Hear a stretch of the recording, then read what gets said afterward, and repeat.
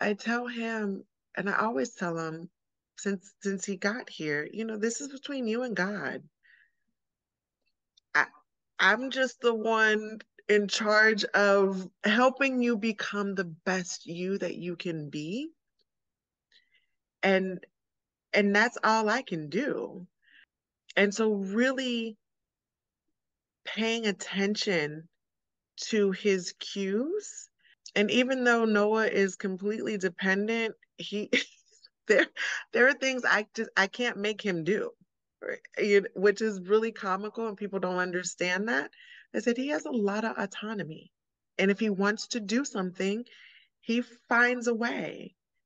And so we talk openly and he will smile as part of his responses. He'll grimace. I mean, his nonverbal, his facial expressions, his body language, his grunts, or he's been vocalizing a lot more lately, and he'll repeat things. And so we continue to have the conversation.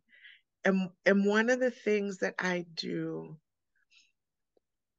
and that I have done since he was little, I wanted to set him and I up for success and to be able to set us up for a day when one of us were not here.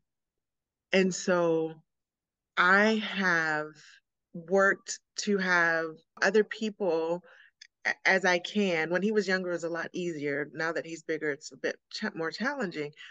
But where he'll stay with others, whether it's family or a friend, and I'm gone, like if I have to go away for business, and to know that you will be loved and you will be taken care of if there's a day that mom doesn't come home.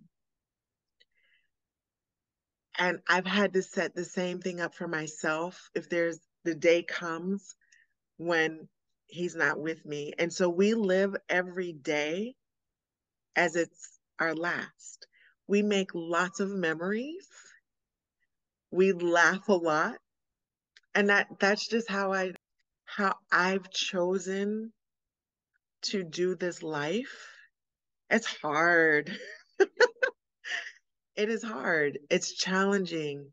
Um, and not the physicality of it is hard. It's the systems that make it unbearable. But in wanting to make sure that Noah has a good life and he has a good quality of life, and modeling what that looks like, and that I have a life too.